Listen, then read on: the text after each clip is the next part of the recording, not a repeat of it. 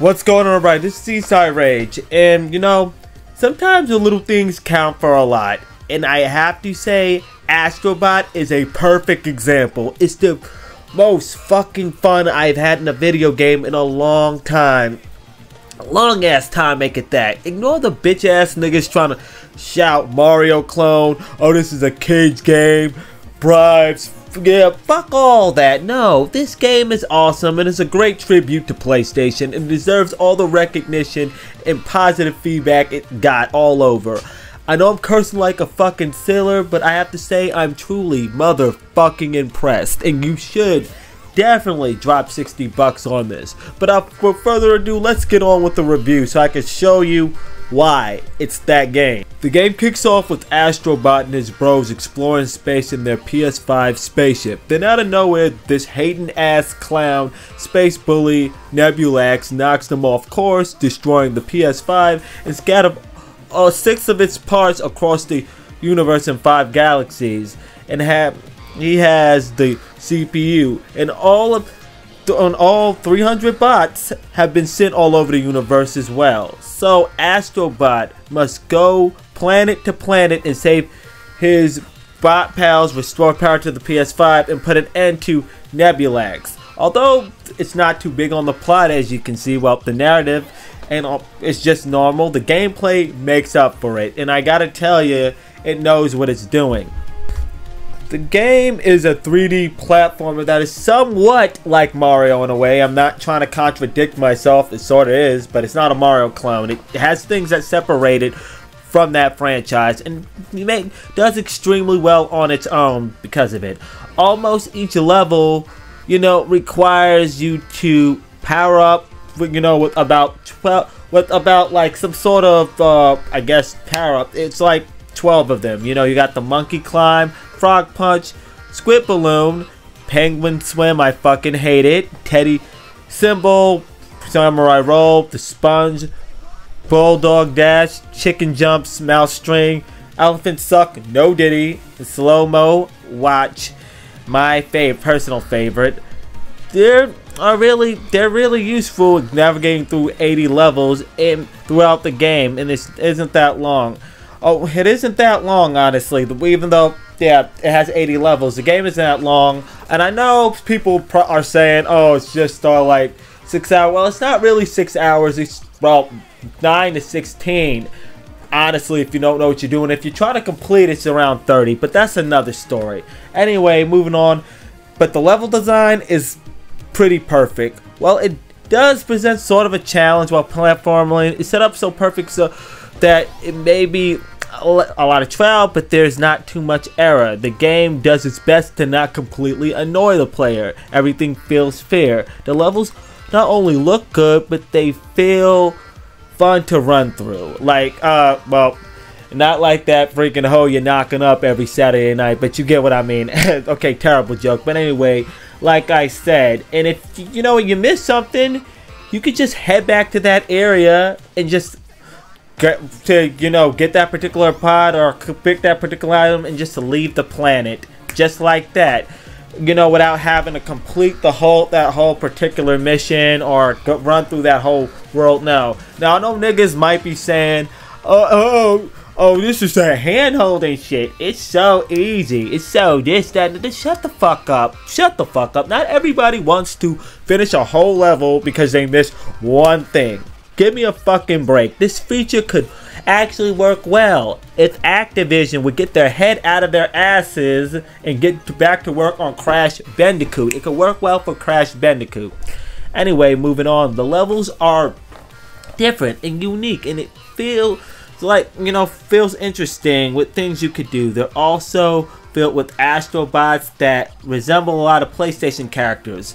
Furthermore, at the end of each level, you get to play as iconic PlayStation characters in bot form and save characters from those games, which I might add was pretty dope too. You got say, Ape Escape, God of War.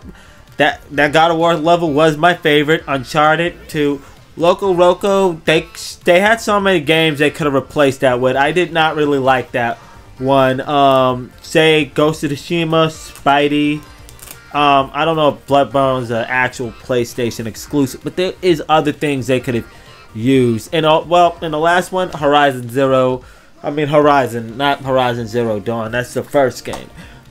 The only thing I didn't like was mainly really didn't like was one of the water levels due to horrible swimming controls and the ones with constant force motion controls. That's why I didn't like Loco Roto. I did not like that one. Alright, now moving on. Alright, the combat is pretty simplistic. You punch to get away from enemies, use your laser-like feet to go over enemies that can't be hit from the front or bottom. No diddy again. You also get equipped with power-ups depending on the stage, like I said earlier, what could be helpful, and trust me, they are. However, unless it's a boss fight, you can't die from one swing. But thanks to the checkpoint system, it's all good. You'll be right back into action in no time. Like you are on like 3 freaking blue chew pills. I mean, alright, let me, yeah, can't help myself. I'm a little drunk. Okay, let me move on. There are 6 main bosses along with like 15 mini bosses that all present a different method to beat and have their own like whole persona. There's not really like actual clones. Maybe the enemies can be a little clone-ish, even though there are a lot of them, but they're not reskins of different enemies. I personally love the last boss. I would go into details, but that would indicate a lot of spoilers. The controls are, moving on to controls, they're really smooth. It's easy to navigate around, navigate around, figure out what's going on and everything. And it really matches up with the DualSense controller perfectly. It feels like you're somewhat attached to the game. And although I don't like motion controls, it gets it right. And it's mostly brief, so I'll give them a pass on that. Now, the unlockables. You got a lot of unlockables in this game. It's pretty good. You could, collect puzzle pieces, which will lead you to open up shops. I opened up 3. One would be like for your spaceship controller. You could change the color. Yeah, Astro Bot, he rides around on a DualSense controller. You could also open up a shop where he could change clothes to look like different PlayStation characters. You could, and there's one more that I unlocked. Which is a zoo. I'm pretty sure there's something else, but it requires multiple pieces of the puzzles. You could also use the money that you gain to help your, robot friends get things. Get a few things, around the area. Well, area where you crash landed. That's where, they're having everything. Yep, it's pretty dope. There are even also realms on the like crash landing planet you're at, so where you can look into them and check out more stuff, undiscover the secrets. It really does a good job in rewarding the player, making them want to find the bots. Even though, I want to find them because they're cool and they're adorable, and, Astro Bot, he's a cool character. But yeah, it makes you really want to get out there and do that. So yeah, the gameplay, like I said, it's really on point. And they didn't miss with that. The graphics look very nice. A lot of graphical detail went into it. Looks a little it's supposed to look cartoonish, but even like the lights reflecting off the bots, the shadows, everything looks good. In the animations are the best. They're top tier. Rather if it be Astro Bot just doing his little idle animations, waving at the camera when you look at him, or writing the triangle, square, X, and circles, PlayStation signs in the ground, playing on his PlayStation 1, calling for everybody, or even interacting with the NPCs throughout the world. It really looks nice, and the cutscenes look like like an animated movie, honestly. To be honest, of course it's not realistic graphics, but they really got it down on point. They really did. The music and the sound design is very good. Is very top tier too. They also knew what they were doing. Okay, the sound design isn't okay perfect, but yeah, like you feel it's in line with the controller. You even have the sound effects coming out of the controller. 2, the music is very nice, especially on the tree level. Like it will have you bopping along. They really put their heart, soul, and dedication. Rather, you know the gameplay, the little characters, even if they don't speak, all of that. This is what you call a fucking game. As for like polish optimization, the game works really well. I mean, I haven't really seen it dip in frames that much, you know. Runs perfectly. The resolution is very crisp and doesn't stutter. And as for bugs and glitches, no, I haven't encountered any.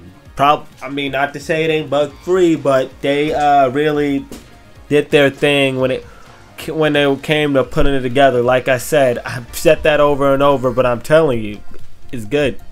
Now moving on to the verdict. Astro Bot is one of those games that, like I said, the little things sometimes make up for a lot. It's fun to play.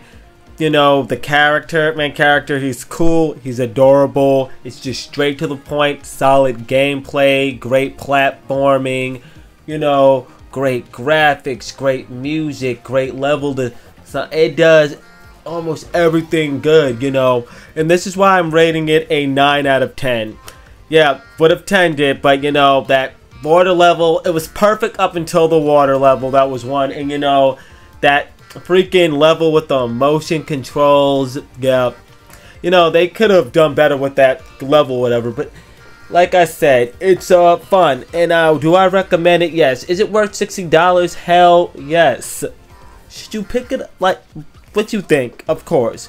But anyway, if you disagree, write down, or if you agree, you know, just in the comments. But you know, write in the comments. But anyway, it's getting late, so this has been Eastside Rage signing out. Keep raging out. I'll catch you on the next stream.